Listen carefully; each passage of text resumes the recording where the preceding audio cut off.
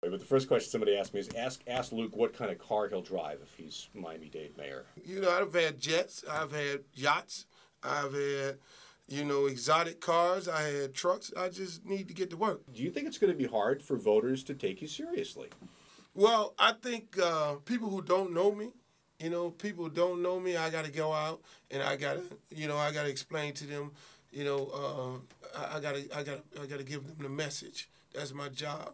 To go out and let people, you know, take me serious. A lot of people understand who I am as a businessman, but then again, there's a lot of people who've only, you know, read the Miami Herald and said, oh, you know, the guy who Tipper Gordon was coming after folks of the family, and the guy who does the music and the filthy lyrics and all that young guy back then. So it's my job to go out and explain to people. You know, I come from a working family.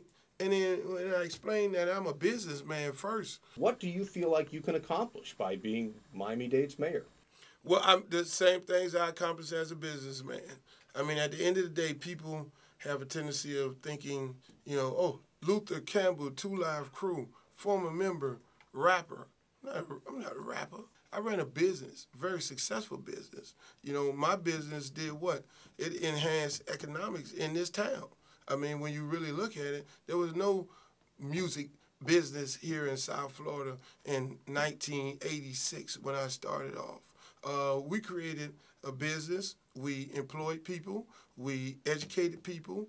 People went off and they worked at other companies, and those other companies grew. Those are some of the things, you know, that I feel that I can do to move this county forward. I'm a businessman at the end of the day. And Dade County politicians and politics of Dade County, we're mismanaging the money. When you go and you got to go and tell the people you want a 14% tax rate raise on their taxes, and then at the same time you give everybody a raise. I mean, it ain't just the mayor. It's those people in those departments, you know, should be ashamed of themselves. You know, so you really got to go into this whole, you know, company called Miami-Dade County, and you got to really evaluate every department. But at the same time, you got to have vision, and that's what I got. What are the most important issues that are facing Miami-Dade County right now? Up in the taxes is a direct reflection of mismanagement.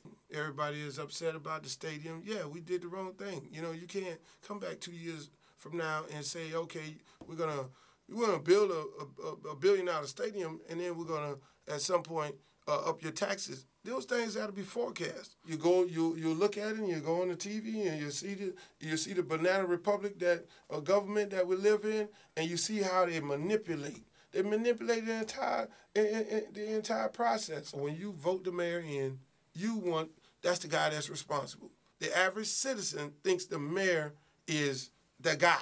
You know, he's the guy that runs that. I voted him in. It's like I voted the president in. I voted the governor in.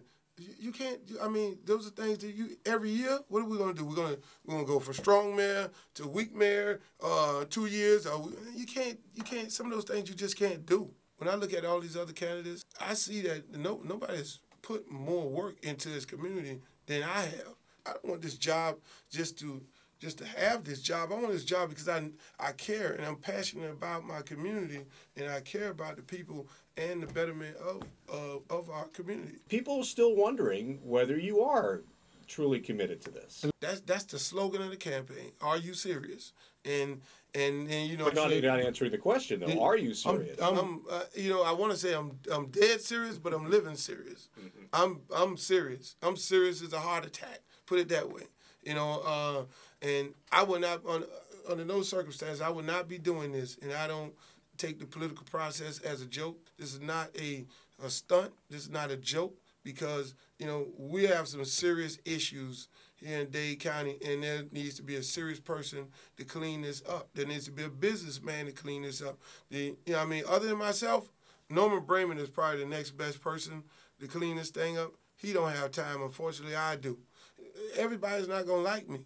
Everybody in county committed. The people are going to like me because they're going to go there to work for the people. I mean, Barbara Jordan is not going to like me. Commissioner Edmonds is definitely not going to like me.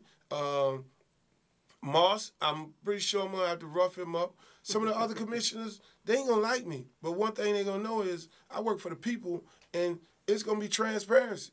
I mean, the people going to be able to see every day who's working for you. It's not going to be it's not going to be no more this BS in the community. It's going to be about work and getting the job done. Is that to your advantage, the fact that you really haven't run for office, that you're not a politician? You can use that to your advantage? That is my advantage. I'm not a politician. Because once you become a politician, then you got your palms greased on two different ends. I'm not a politician, and when I win, you know, if the people go out and vote for me, I will not be a politician, because I think the word politician is after it's a grimy word. You know, I work for the people. No political experience. That's the best thing that you could have, because now you're voting in one of us. You know, I'm a businessman. I'm happy to be a businessman. And at the end of the day, you know, we got to get back to this as a business and not as a political game.